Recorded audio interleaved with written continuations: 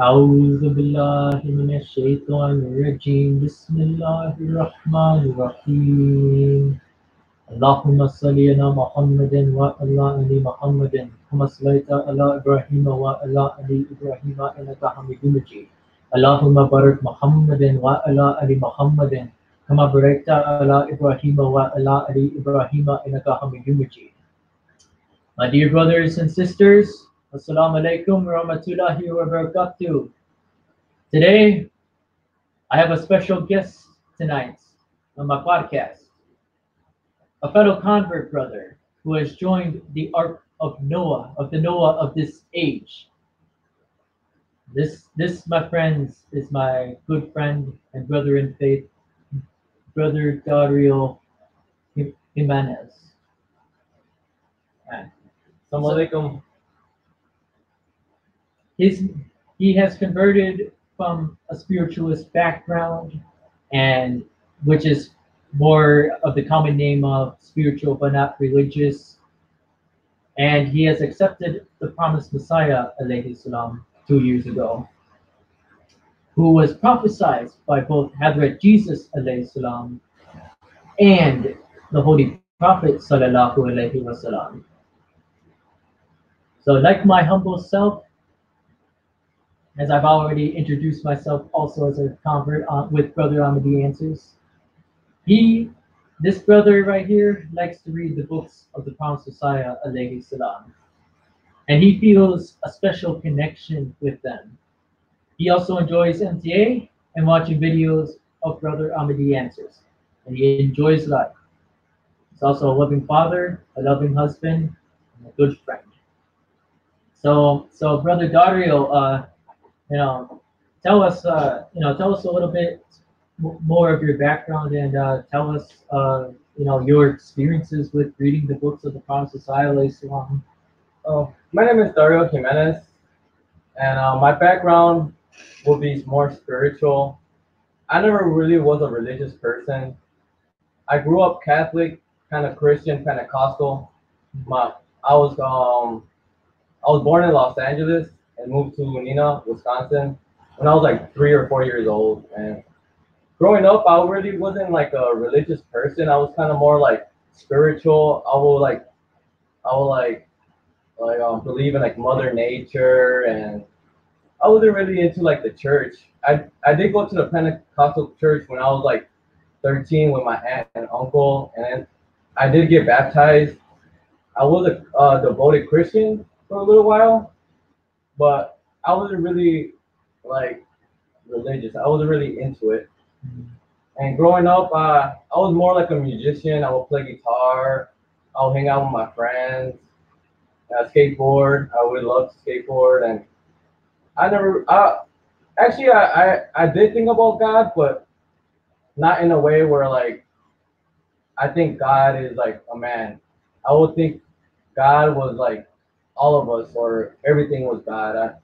I did well. I was just confused about what God was, so I would just pick the simplest thing that I would think everything is God. So, and the way I got into Islam, I was kind of like a rebel growing up too, so I was kind of in and out of jail. And one night I was in jail and I was having anxiety attacks, like real bad anxiety attacks. And then out of nowhere I saw someone, a jailmate, reading the Quran, and I asked him, like, what is that? He's like, it's the Quran. He's like, you can ask for one. Ask the CO. So I asked the CO, and I started reading the Quran, and immediately I felt peaceful. I was really peaceful. I wasn't having anxiety attacks, and I would just read. I would stay in my cell just reading, reading, reading, reading. And at that time, I was about to get out. It was like maybe like a month when I got out, and at that time, everybody knows like in jail, like you will get a lot of anxiety. Like, what am I gonna do when I get out? Am I gonna find a job, or am I gonna be the same person? Am I gonna commit the same crimes again, and stuff like that? And luckily, when I got out of jail, I kept on reading the Quran. I started asking around if around my area if there was any like a mosque, a temple I can go to, and right away I saw the Ahmadiyyat, And I sent the email, and right away, brother Ahmed Bai, he sent me an email right away, and he told me, "Do you want to go for coffee?" And we went to Starbucks, and I started asking him questions, and he responded like with the good answers, and from there on, we started having like a friendship. We started talking to each other, going for coffee. I started going to the mosque. He taught me how to pray. I met brother Damon, mashallah, pretty good brother, really good brother. He always kept me motivated. It was like a brotherhood that I never really had. You know, like my other friends, they will right away invite me to like have a drink or do some drugs, but I would never have a brother tell me, "Come here, let's go to the mosque, let's pray, let's talk about God." And then from there on, I knew Ahmadiyya was like the truth because you just feel it once you go inside the mosque and you pray and you hear the azan, you just feel peaceful. It's at home.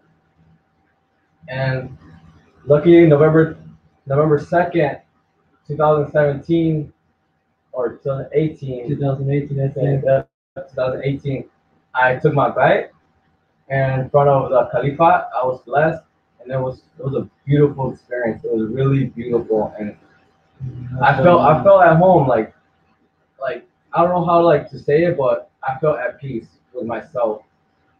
And from then on, I just kept on going. Started reading the books of the Promised Messiah. Blessings be upon him. Peace and blessings. Peace and Peace be upon you. Be upon him.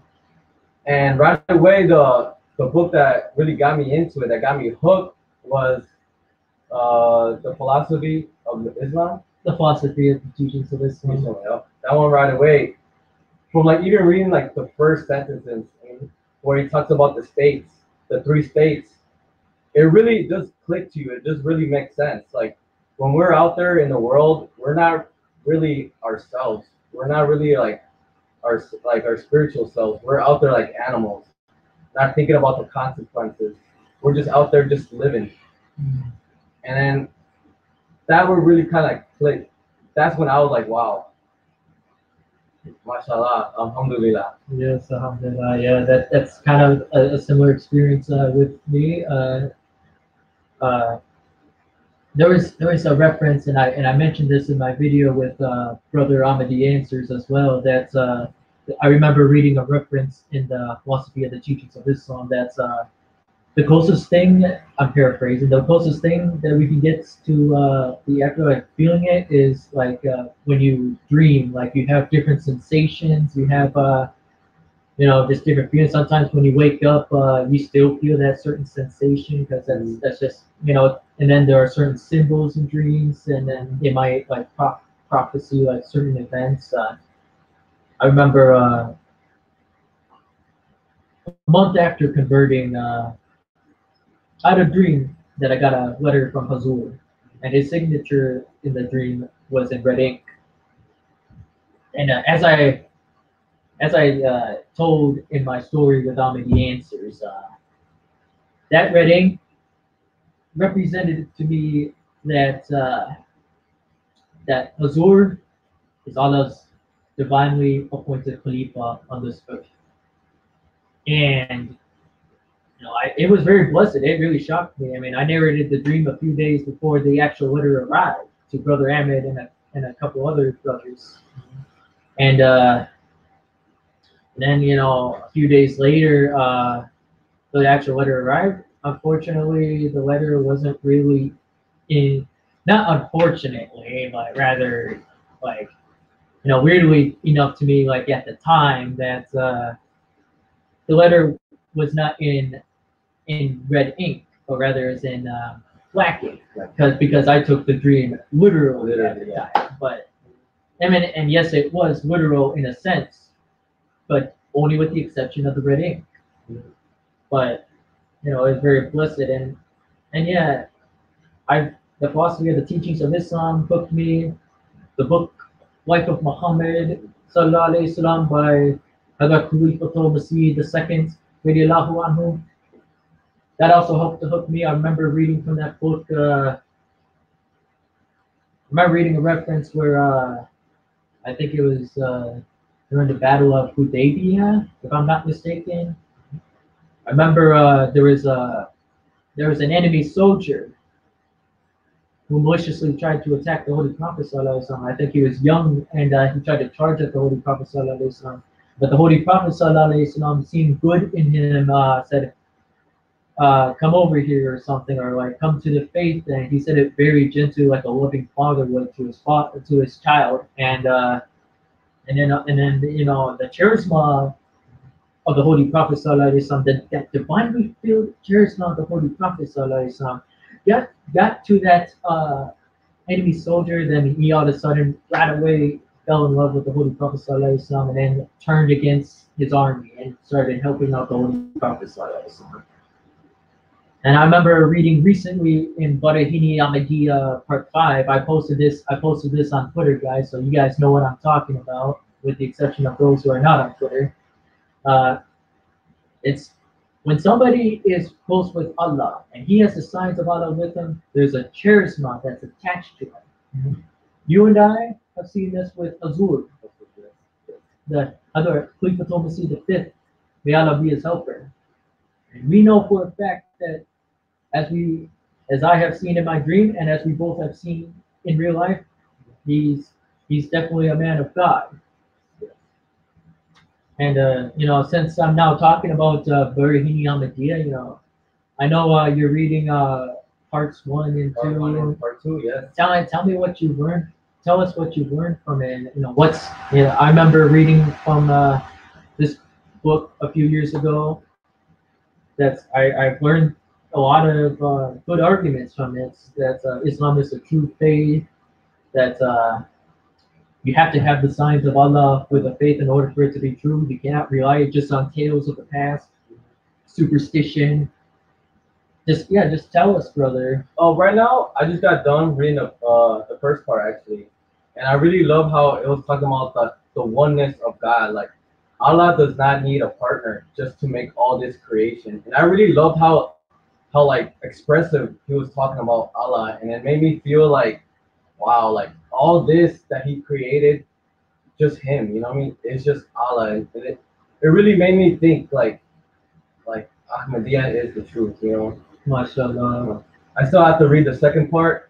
It's gonna get intense. I know it's getting good. Hey, he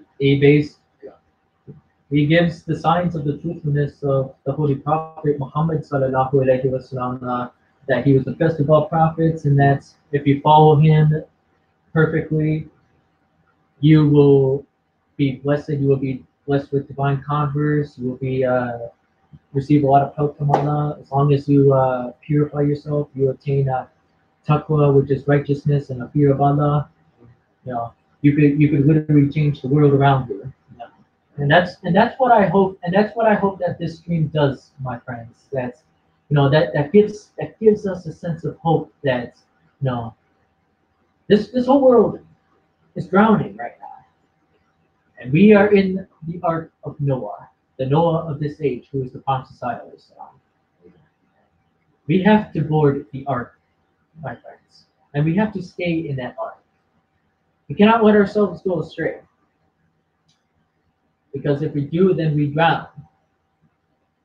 And much of this world is drowning in their misery because they haven't accepted the Imam Mahdi and Prophet Sallallahu Alaihi Wasallam yet. Some of them outright reject the Prophet Sallallahu Alaihi Wasallam, and now they are getting the consequences for what they do. But nonetheless, we live in a very fortunate time where the propagation of Islam is totally, with our fingertips. The Prophet ﷺ mentions in Ekikatul Wahi and Burhini Ahmadiyya Part 4 and Part 5 that we have the means to convey the message around the world a lot faster now because of more efficient means. This points to the fact that there should be a Messiah at the time, and that Messiah is Mirza Ghulam Ahmad alayhi salam of Qadian, India. For those who don't know who he was a reformer, a religious reformer that was appointed in the year 1883 by Allah Ta'ala, that that he would reform the Muslims and the world around him, because the world has gone astray. The Muslims have went astray from Islam, and also this time calls for the advent of the promised Messiah, as Hazrat Jesus Islam prophesied in Matthew 24 and the Holy Quran, chapter 61, verse 7, I believe. And this time really calls for it. You know, everybody is saying, almost everybody is saying, we are living in the latter days. Nations are warring against each other. We already had 2 world wars. We have famines. We got wildfires happening in California on the West Coast. Climate change, coronavirus, political chaos, Donald Trump, and the political chaos in Pakistan, and the Middle East being a big mess. You know, I'm telling you guys, we need to accept the promised Messiah, because if we don't, we're gonna drown. We need to purify ourselves. We need to pray, because only prayer is that cure. Sahih Bukhari hadith says that praying 5 times a day is like taking a bath 5 times a day. As a matter of fact, the Prophet ﷺ has a book on prayer.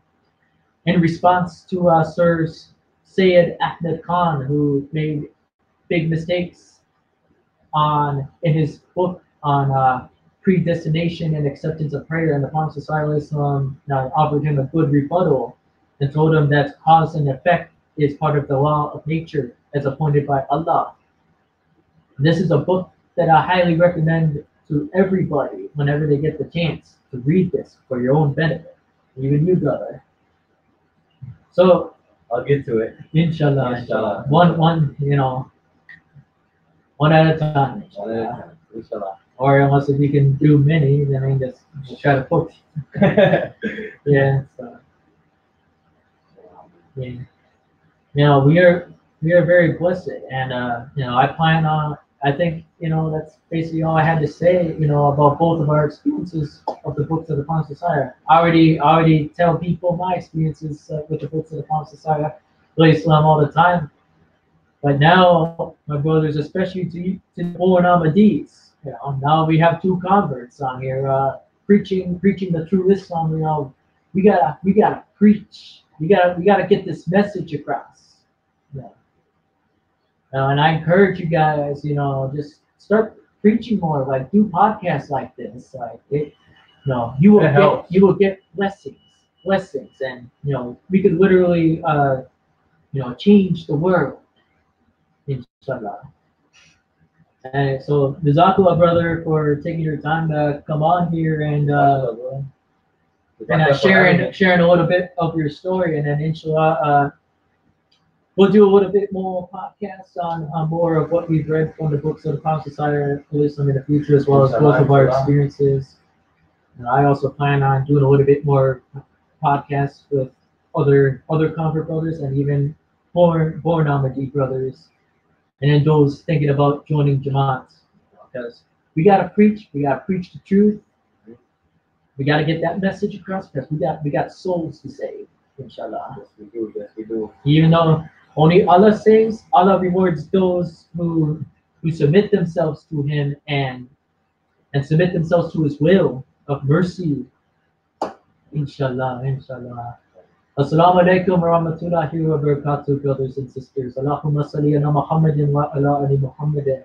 Kama sallaita ala Ibrahim wa ala ali Ibrahim. Innaka Hamidum Majid.